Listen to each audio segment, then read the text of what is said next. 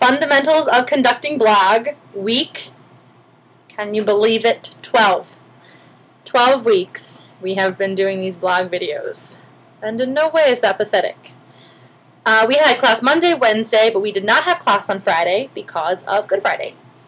Monday and Wednesday we spent the class periods working with individual people doing conducting. We did 2 pieces. There was a couple in mixed meter patterns to get us familiar with that, or the other option was to do a round. Some people decided just to sing through the round and work on issues, of the round as an entire piece, where other people, such as myself, decided to go on and actually do it as a round. The video is conducting videos, click, week 12. By now you know the drill. Anyway, so that was difficult. Conducting a round certainly has many, many problems that can arise. You're not really sure when you want to add dynamic contrast because everyone is at different parts, different points in time. Dr. Abraham said that the best solution to this is to have them sing it through entirely the first time and model how you want them to sing it. That way, when they sing it through in their own individual parts, they're more likely to do the dynamics and different things that you did when they sang it through the first time. So I thought that was really important.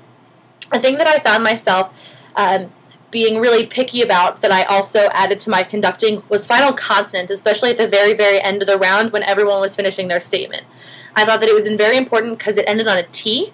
I thought that it was very important to have the crisp T at the very end so that you knew when each person was ending.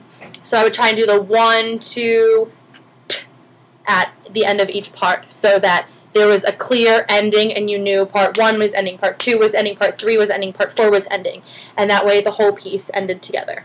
So I'm really trying to incorporate what Dr. Miller did with me a couple weeks ago in adding the deadbeat and the final consonant, which I find to be very effective.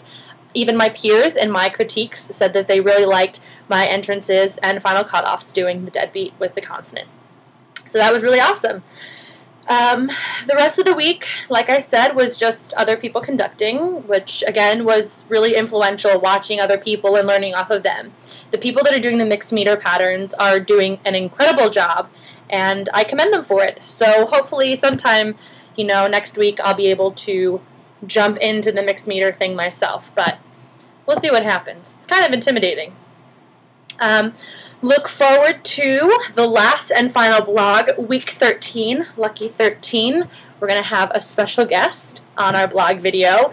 So maybe Raisin Brahms, who knows? So keep your hats on, don't get too excited, but it will happen. So, alright, I think that's it, and look forward to next weekend.